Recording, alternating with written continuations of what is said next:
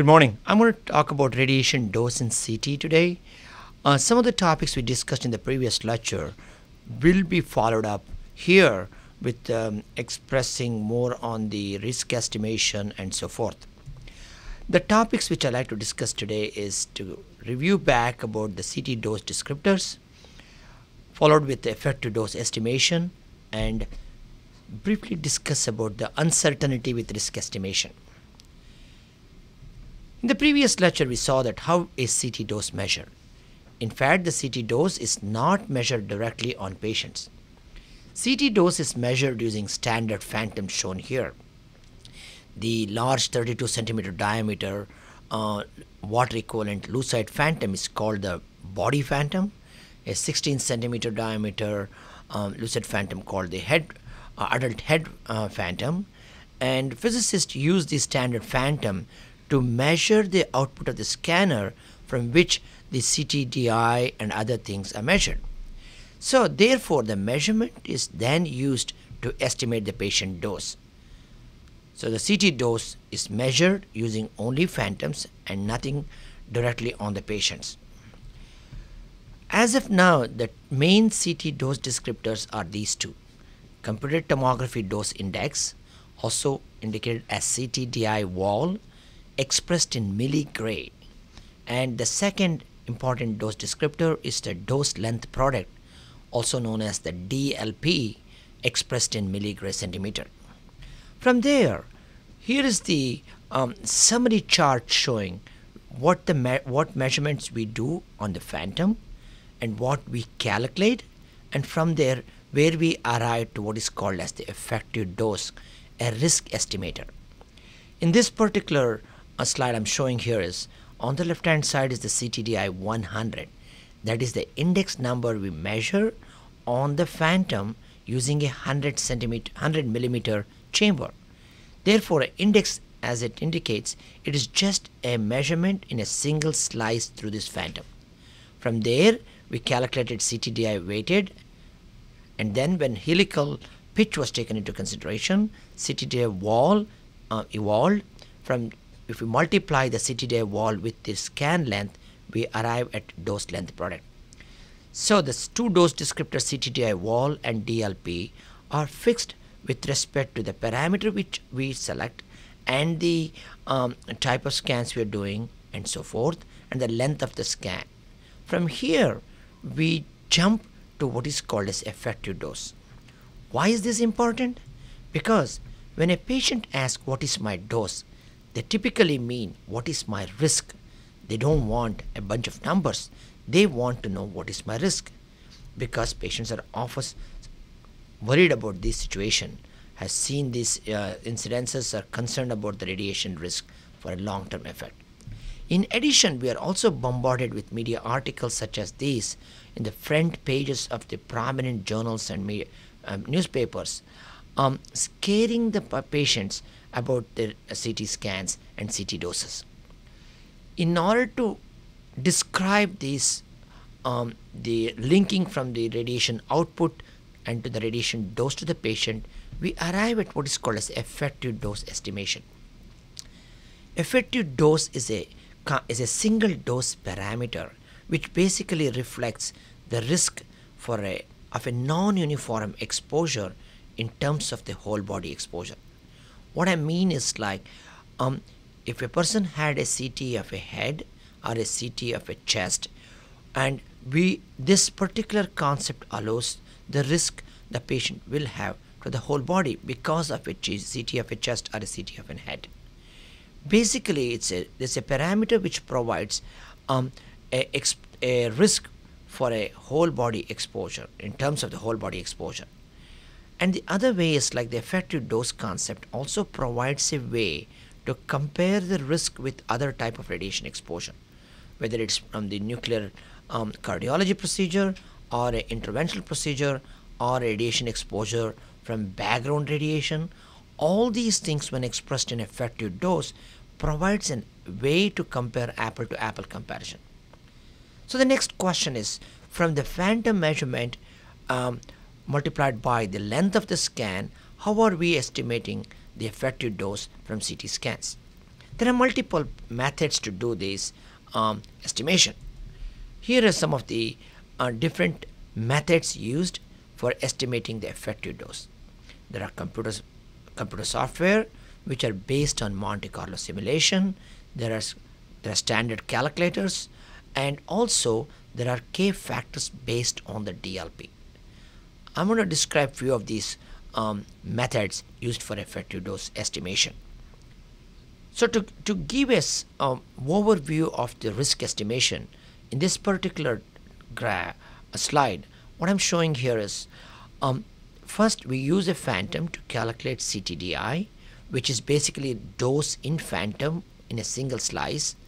Then we multiply by the length of the scan and take into account a pitch factor if the scan is a helical scan. We arrive at what is called as the DLP. From DLP, we estimate effective dose. I use the word estimation because we are not measuring but estimating.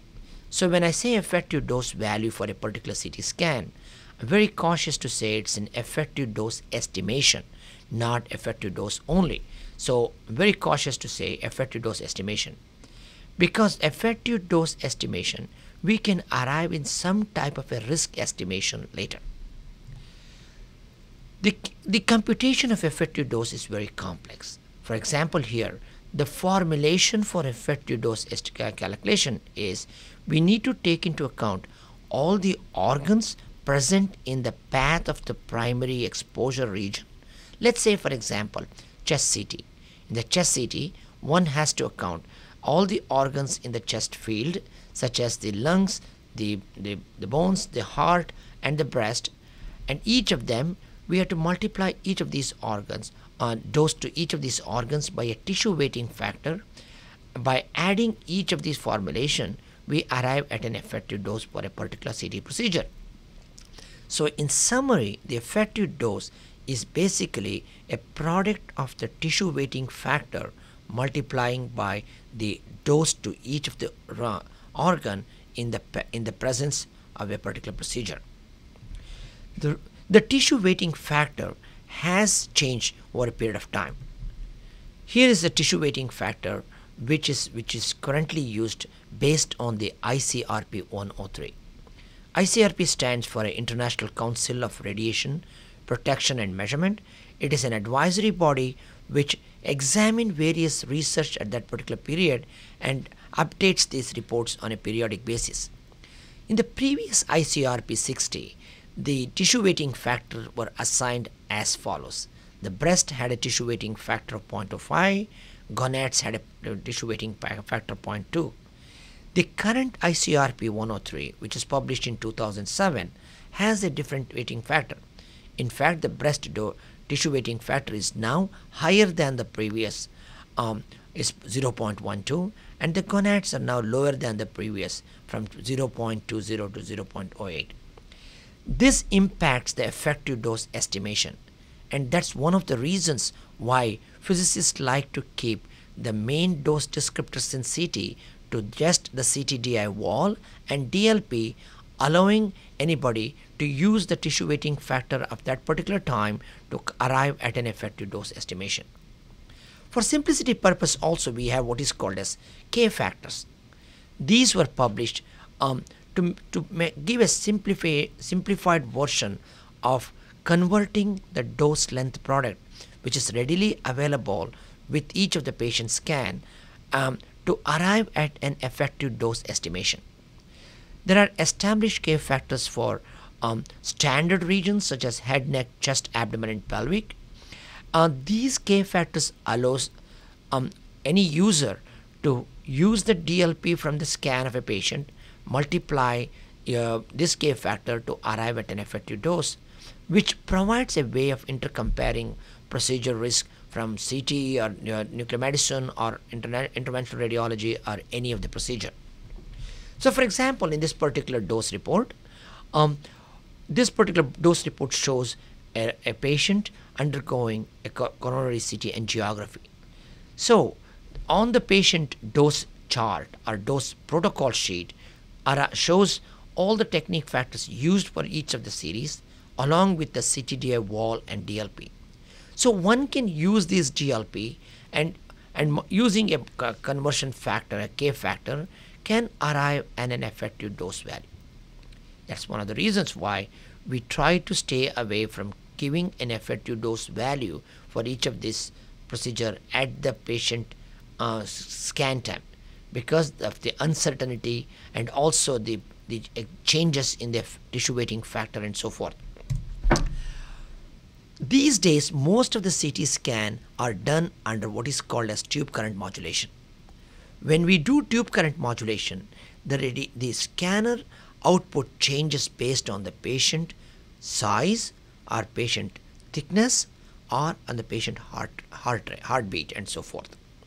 So when the CT scan is done with a tube current modulation or automatic exposure content, in that case, the CTDI wall reported at the end of the scan is based on an average tube current used throughout the scan.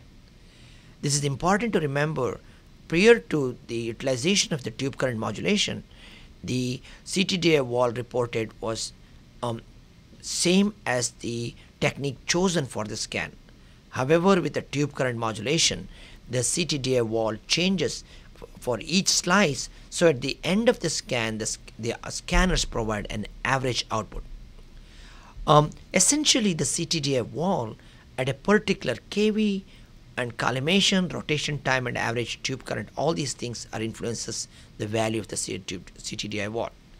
So, how does this help us in terms of some intercomparing from protocol to protocol? In this particular slide showing the American College of Radiology reference dose levels. As of now, most advanced modalities such as CT, MR, or PET-CT has to go through some type of accreditation in the US. When they go through accreditation, especially under the American College of Radiology, they do have some guidelines for a accreditation to comply with.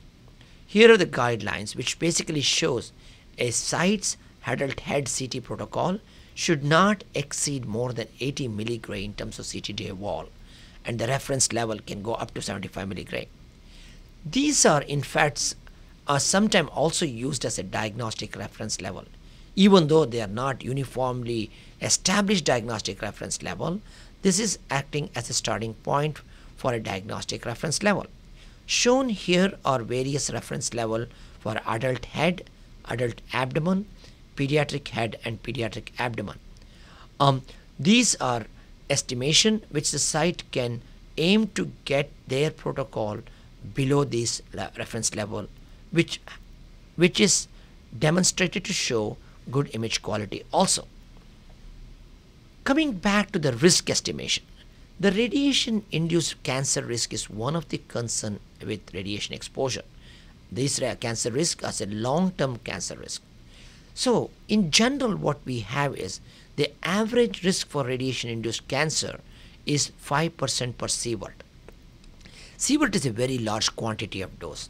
Typically, in medical imaging, we use in the order of millisievert doses. Millisievert means 1,000th of an order less than the sievert doses. So, at the bottom shown here is a conversion factor. 10 millisievert is approximately 1 rem, and 1 sievert is about 100 rem. On the graph shown here is the attributable lifetime risk per sievert shown across the age at time of exposure. Generally, when we say 5% per sievert, shown on this graph is male and female being the same attributable lifetime risk across the age, female slightly higher than male because of the breast tissue involved and so forth. But in reality, the children are 2 to 3 times at a higher risk for the same exposure than adults, as shown in this particular graph. So how does the risk estimation compares with respect to the dose levels we see in imaging and so forth? There is a lot of large uncertainty in the overall cancer risk estimation. So here is the estimated excess relative risk of mortality among atomic bomb survivor exposed to doses less than 500 millisievert. I just want to show this particular information to put the CT doses in perspective, because in this particular data basically shows is Anything higher than 500 millisievert, which was seen in the survivor of Hiroshima and Nagasaki population, survivor population, there were some biological risk estimation, which was significant. However, at anything lower than that, it becomes a lot of uncertainty. As shown in this data, the excess relative risk estimation for a variety of dose range in groups shown in millisievert shows a large uncertainty in each of them less than 100 millisievert. In fact, the authors goes to explain that anything less than shown in the blue, that is between the group between 5 to 100, in fact, they indicate that it is not statistically significant. So why is this important? Because the medical imaging doses range between less than 0.1 millisievert to 20 or 30 millisievert per procedure. So if you examine that with respect to the data we have, pretty much there is no significant increase in the cancer risk. But we are in the environment where there is always talks about cancer risk. So when we talk about patients, we need to put this in perspective. On the right hand side of this slide, also shown the radiation related cancer risk, various model that fits into this particular availing data. As you can see, whatever little data we have for doses less than 100 millisievert, variety of model can be fixed on this particular data. That's where the uncertainty comes into picture. On top of it, the effective dose estimation methodology itself has a lot of uncertainty. From a physics standpoint of view, we know there is variety of uncertainty in each of the steps when we do the measurement. From the measurement we do on the phantom, the ion chamber we used, and the way we do the measurements, all these things if we compute, at the end number, the effective dose value we compute itself has a large uncertainty. It can be as high as 40% sometime. Therefore, the overall risk estimation from CT doses has a large cloud of uncertainty. On top of it, the variety of risk models plays into into the realm.